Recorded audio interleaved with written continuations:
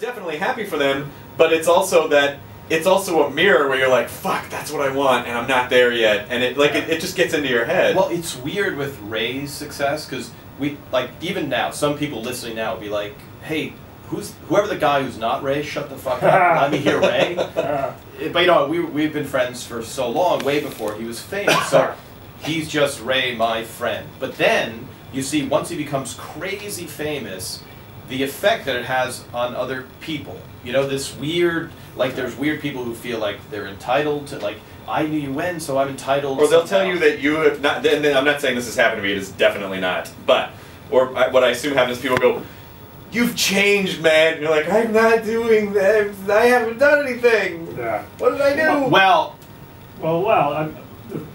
the thing is, once you reach that certain point, everybody kind of wants to be there with you, and you just don't have time for everybody. So that's the one thing I had to learn, was the old saying is you can't please everybody all the time. I mean, you know, as a comic, you kind of, the way I am, I don't want any confrontation. I want to please everybody.